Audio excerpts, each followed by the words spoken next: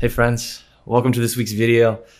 This time around we're going to go over some of the comments that you guys had from the previous Nuraloop video. I know we've had this queued up for a couple weeks now, but there's been a lot of feedback from there and it sounds like there's still some more questions to go over, as well as some things that I picked up to really evaluate options for what you can do with your Nuraloops and maybe ways to make them better.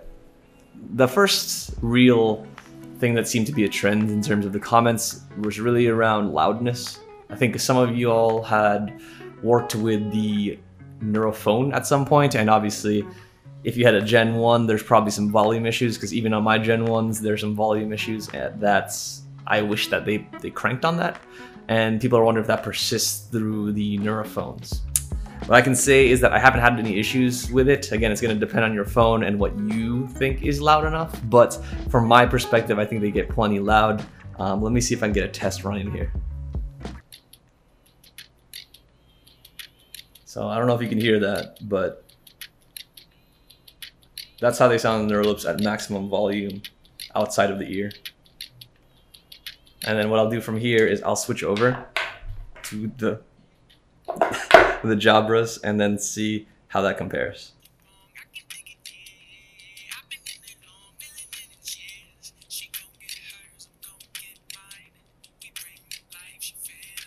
So overall, I think that they get plenty loud. The Jabras do slightly get a little bit louder, but they also get a little bit harsher. So it's a kind of a balance of loud is great, but to me, loud is only great if it sounds good loud. I think you won't have those problems with the Nura phones. So I think overall they will meet your need. And that also comes down to the next question around seal. People are wondering how well they fit. Do they really isolate sound? Because I know in my previous review I mentioned that these were very skinny and they kind of fit differently. However, they didn't really have an issue with seal. However, it's just about the fit. So as I recommended in my last video, I would really recommend that you run through all the different size options they come in for. Just make sure that the right one fits your need. You know, test out ones that are similar in size and use them throughout a day or two, just to really figure out if it stays in all day, if it stays in with your activities, and really makes your music sound great. So there's a lot of experimentation, I would say, that comes with getting the Nuraloops, but I think you'll get a good benefit out of it if you do take that time to get used to them or get familiar with them. We will be getting into other options as we get into the latter half of this review, but let's get on to the next piece that people have been asking about, and that is my overall rank. So my overall rank of these headphones that I have, so the Jabra Jabra Elite 75T actives, the Sennheiser Momentum True Wireless 2s, and obviously the Nura phones. So how would I rank them? It's hard because they all do things differently, but pretty well. But overall use, I would say that overall use, I've been liking the Nura phones recently, or the Nuraloops recently. And I think that's just because of a lot of different things regarding a balance of sound and convenience. So for perspective here, the Jabras are better at connectivity between two devices. This still does well, but you still have to engage an action to do that. The Jabra is a little bit more smart and can hot swap between computer and phone as long as you stop the source on the first device. So that's pretty easy. For this one, you actually have to initiate a connect feature, so it doesn't simultaneously connect to them, but it can be really quickly initiated. And then the TW2s are probably the worst because I actually have to press the earphones and then press connection on the secondary device. So they can't be simultaneously swapped, but it's also the syncing operation is much longer. So from a convenience perspective, the Jabras win, but I still think that this is pretty simple. In terms of fit, I think the Jabras are a little bit easier. So are the TW2s. They're a little bit easier to get used to just out of the box, just throw them in. Again, like I said, you need some intimate time with the Nuraloops to get what fits you. And that's really important, but you'll get the benefits once you start playing with the sound. And that's kind of where the next part comes in, is that in terms of sound, these all have a distinct signature, but they're all against each other. It's hard to say. So for the TW2s, it's a very flat signature, and it's something that will work with any genre. So again, this is probably the best sounding in terms of, you know, no color. In terms of like, if you really want a flat reference, the TW2s are probably your best bet. The Jabras have a pretty decent sound set. It is a little bit bass boosted. That's something that they pushed in their latest model because people requested more, but it does get sort of unbalanced depending on what you're listening to, so it's something to be cognizant of. And then in terms of the Nuraloops, because it has that autoacoustic analysis, it's a more fun listen. So I like it more than the Jabras, and again, it's more fun than the TW2s. So to me, it sounds the better, and it's just easier for me to get into the vibe a little bit more. These are probably a little bit more versatile across the genres, but the Nuraloops are wonderful in terms of sound. So that's a reason why I keep those around. And then in terms of battery life, I mean, this lasts 16 hours, so not really an issue getting there throughout the day. This one is 5 hours, I believe. 5 to 6 hours in the earphone, and then you have like 4 or 5 more charges in the case. So again, easy to get through the day. This one is supposed to be the same as the Jabras, but the TW2s have been getting really poor battery life for me. And some people have said that they've gotten better results. However, for me, they don't. If I'm using active noise canceling, if I'm using hear through mode, and if I'm using it for conferences, those things die. It dies in like 2 or 3 hours. Like it's pretty lame. I'm not gonna lie. It's hard for me to justify it because this is so much more money. This is like $120 more than these guys. So I know if you have more thoughts on this, or you want to see my full thoughts on this, check the link above. But the TW2s are a wonderful sound. They just don't meet my need for a wireless headphone, and they just don't last. So that's the reason why, if I'm to rank these at this point in time, the Nuraloops are probably my go-to at the moment, because they do balance convenience and sound in a good way, as well as giving me the battery life that I need to make my calls, to make my errands, to do workouts and everything like that. So I just enjoy them more. It's also a fact that because they're not true wireless, I can actually hang them on my neck. And you know, there are times where that's just easier than like pocketing them. So if I'm talking to someone, I can really just take them off. Or, you know, if I don't want to have them in my ears, I can just hang them on my neck and then conveniently put them back in. So again, that's just like a hidden benefit, I guess, of the not truly wireless experience, but all that together kind of makes it why this is my go-to on the daily so far. In terms of other issues that people have found, I know that we had a friend on the comments that he got them as a result of my review, and I think he had some frustrations with it. So the first one that I saw was the charging cable. So this is something that has been an issue for Nuraloop since the get-go. They've been overheating for sources that had high wattage. I haven't personally had this issue. I've been able to throw it in some pretty high volt situations, and I haven't had any issues. But other people have had, you know, overheating and things like that, and that's the reason why they're sending out new cables. So I haven't received mine yet, but they're supposed to come out, so hopefully that will resolve it. The new cables will have a red mark, so you know which one's the real one, and then these will be discarded. I'll probably be able to give you guys a quick update in a future review about how that performs, but this one's been working for me so far. But there has been enough cases where they've had to recall them, not really recall them, but replace them. So they're sending everyone who's purchased a Nuraloop new cables. So it's just something to keep out for. And then also along with that, I would say that there are some growing pains that Nuraloop's trying to figure out. And what I mean by that is that they have released a product that got delayed a little bit, and the landscape has changed, obviously. I think they've done a good job about implementing what they have, but I think they just need to think a little bit more about the overall use of a wireless headphone. So I think there are things that they're trying to improve on. Everyone that was a Nuraloop user got an email, I believe, from Luke, and he essentially told us that there are certain things on their top priorities to run down and improve. One of them is dial connectivity, and that's something that I've personally felt where the dials sometimes malfunction, or not malfunction, but they just are not responsive. And that's usually when the battery gets a little bit low. So as I start getting to like 20%, I'll notice that the dial doesn't run, or my tap doesn't register. And it's always on the left ear cap, it's never on the right. So I'm not exactly sure what that is. Maybe there's not getting enough power, but it is something that they've recognized. They're also looking into introducing more taps and other features like that. So I think a lot of people just want to not be able to reference their phone.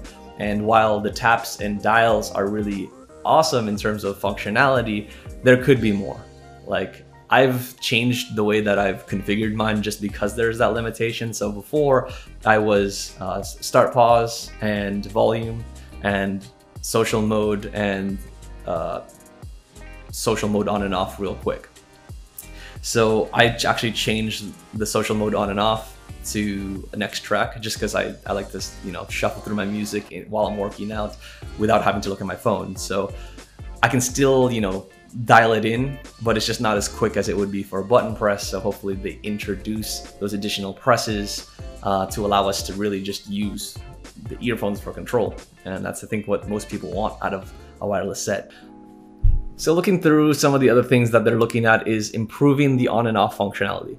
And I think that's something that's probably key. So that's something that hasn't improved with me, you know, updating the firmware or, you know, getting more time with it. It will stay connected. It's just, unless you disconnect it from the Bluetooth signal, it will just stay connected. Because like the thing is, it uses proximity to tell you when it's in and out. So even when my headphones are completely opposite of each other, they'll still stay on. So I've had these things stay on at night and have like a low battery in the morning. So that's not ideal at all. So I think they're looking into improving that. And again, as I mentioned in my last review, I appreciate the desire to be intuitive here, but we just need an on and off switch. Like, give us another button press, allow us to turn it on and off. It'll just, you know, it'll save us so much more time. Because there's no charging case to really just shut it off and like give it, you know, a housing to charge and initiate a shut off. We'll just need some kind of button press or gesture that will allow it to be forced off so that we don't have to deal with battery issues on the long term. Voice calls, people had mentioned that there's some issues like coming in robotic or not clear. I haven't had those issues. The only times that I've really had it, again, from my last review, was if I was using Microsoft Teams. And again, it's not every single time, but that's the only time that I've ever had someone complain about how it sounded. Using phone calls, using Discord, using Skype, using things like that. Like, all of it seemed to be fine. But once we got onto Microsoft Teams, people thought I was too far away, I didn't sound clear, so I'm not sure what's up with that, but apparently other people are having issues with voice calls, so they're looking to improve that. So seal seems to be an issue that they're trying to work on. I'm guessing it's just because those ear tips are quirky, and it requires some acclimation to get the right fit. However, Nuraloop doesn't want you to be abandoned in this, so they are implementing something that they have on the Nura phones, which will essentially help you with your fit. It'll tell you if it's not secure and make sure that you adjust it so that you get the best experience out of your headphones. I believe this is something that they've already implemented, because I did have a prompt telling me that my headphones were set up wrong. So I think they've already pushed that through firmware, which is nice. However, that new feature gets into the last part of this review, kind of, because these recommendations to get a better seal are going to impact that function. So it's something that I will tell you a little bit more about, but this whole video got started because someone asked me about third-party tips. And I thought it was a really interesting idea, and I didn't have much, you know, research on what would fit. So I just used what I had at my hands of the Jabras and the TW2s. Both of them fit fine. The Jabras did sound a little bit more uncontrolled, and the bass was a little bit more wobbly, while the TW2s worked fine. Gave them a cool little Oreo effect, but it also just didn't mess with the integrity of the sound, so that was nice. However, it wasn't a recommended tip, obviously, from Nuraloop. They do have 4. The 4 recommendations they have are the ALXCD foam tips. I picked the ones that were the 65T variation. Also the Isolation series, 400 and 500 series. And the Comply Premium Tips True Grip. And for that one, I picked the Sennheiser TW2 set. Something to keep in mind here is when you're looking at these third-party tips is that they are all foam. This is different than everything we've seen in the true wireless that we've reviewed thus far because everything is silicone. Silicone is great because it is convenient. It's easy to jam in your ear and, you know, adjust on the fly, and it's also sweat resistant and durable. So while your fit may not be perfect and you may have some seal issues, it's probably the most convenient material for ear tips. The benefit you get out of the foam ones are that your seal is going to be tremendously better. It'll improve your sound, especially in terms of isolation and bass, and you probably have less slipping out issues. But there are downsides to it as well, in terms of the fact that they're less durable than silicone, they will absorb liquid over time, and they take a little bit more time to adjust. Because of the way the foam tips go into your ear, you have to flatten them down, stick them in your ear, and wait for the tips to expand again. Again, your seal is going to be much better, but it might take you a little bit longer to do those adjustments or put them in initially. So that's just something to be cognizant of, especially if convenience is one of your biggest value adds. Another thing to talk about these foam tips is that Nuraloop does recommend that you pick the versions that don't have the mesh protectors. And what those mesh protectors do essentially is just protect it from wax, protect it from sweat, protect it from liquid, so that the actual earphone itself does not get damaged. However, the Nuraloops already have that mesh built into the headphone, and they are replaceable, as you saw in my previous review. But I think they don't want you to pick the additional protection because it probably messes with the integrity of the sound. So just to make sure that you won't have any issues, pick the ones that are guardless.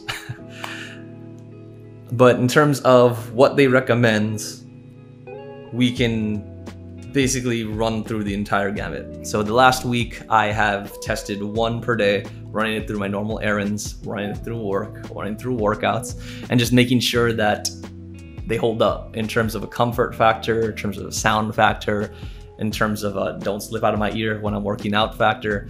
Just making sure that it fits the everyday use case without much hassle. So I'm gonna cut away to a bunch of B-roll about me running through each headphone, and I'll let you know what I think about them. So on the first day, I tried the Comply 500 series. The ear tips were extremely comfortable. They did have a little bit of grip on them, and they fit snugly into my ear. There weren't really much complaints about it. I did notice that there was a better sound isolation, and the active noise canceling worked a little bit better with those in. In terms of daily tasks, I could do my everyday stuff. I could run and get errands, send packages, and stay on calls, and no one really saw any degradation in my voice, and it maintained microphone capabilities. So nothing really was impacted from that perspective. The sound again was a little bit better because of the isolation.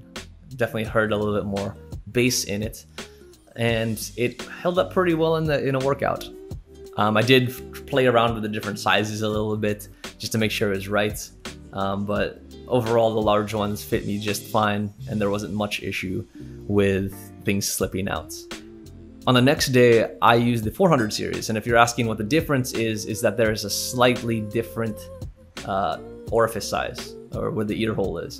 So the 500s have a slightly larger hole, while the 400s have a slightly smaller hole. The 400 series was very much the same in terms of the setup. It was comfortable in ear. It worked pretty much the same in terms of everyday errands. Didn't really have much issues with it slipping out. However, I did notice that there was some issues with the fit. So that the 400s was when I started getting those issues with Nuraloop telling me my fit wasn't secure. I also did notice that they kind of stuck out of my ear a little bit more than the other headphones, or the other ear tips. So that might be something with that. I am not sure, but I started having issues with the 400 series because of the fact it was constantly telling me that there was a fit issue. When I was working out, I did also notice that my right ear cup was coming out. So as I got more sweaty, as I got more heated in terms of my workouts, the 400 would slip out, and I'd have to adjust it, which was a little bit more annoying because, again, it's a little bit more setup time than the silicons. Overall, it wasn't the best one. That's probably not the most ideal one out of all of them, especially because of the prompts that it did with the Nuraloops. On the third day, I used the ALX CDs. Again, that's a terrible name. It's hard to remember. And these ones were probably the worst of the bunch. So to me, it was a really big struggle to get these to work for me. They just didn't fit in as well as the other complies. And I was having issues and having to adjust them frequently. So this is even on just like normal everyday tasks. I just had to adjust them. The seal wasn't as nice. The sound wasn't as nice. So the ALX CD is probably not the best way to go on this. And I really saw the issues when I was starting to do workouts too. As the more I was jumping, the more intense the workout got. It was just uncomfortable in comparison. And I guess it shouldn't have been, but it was. It's just, I guess they just don't expand, or they're not as firm as the complies. So again, I would probably not recommend these if you are looking at these. And then this finally gets back into the fourth day, which I used the True Grips. And for me, these were the best ones. They were able to expand more than the others, I think. And that grip does help. Like it's noticeable in the ear. I didn't really have any issues with these ones. I didn't get fit issues with the Nuraloop technology. I didn't have microphone issues. I didn't have comfort issues, and I didn't have to adjust them as much. So my everyday tasks were really easy. My calls in the morning were very simple. I could wear them for long extended periods of time without any discomfort, and they held up tremendously well for my workouts.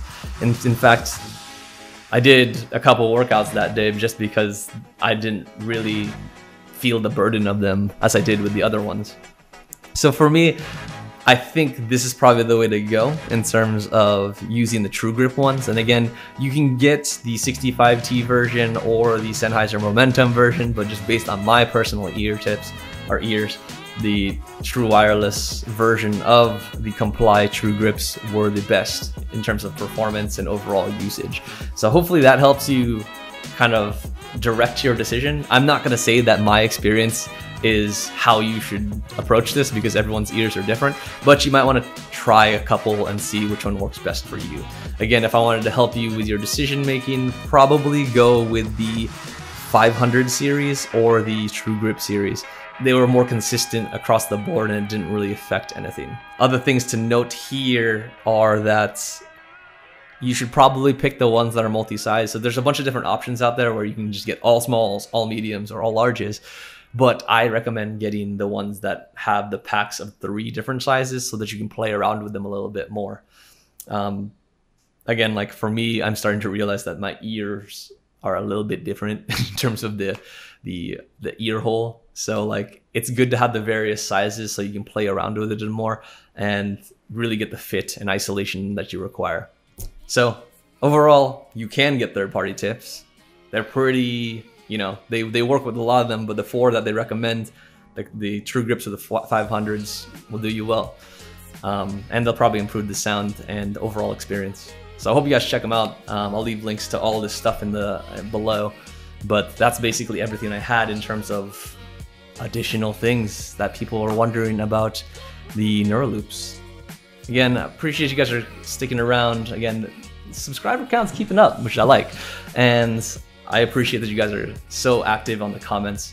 Again, it's making it really easy for me to make new videos, as well as I love engaging with you guys and starting up those dialogues. And again, I'm sorry if I don't get to your comments right away.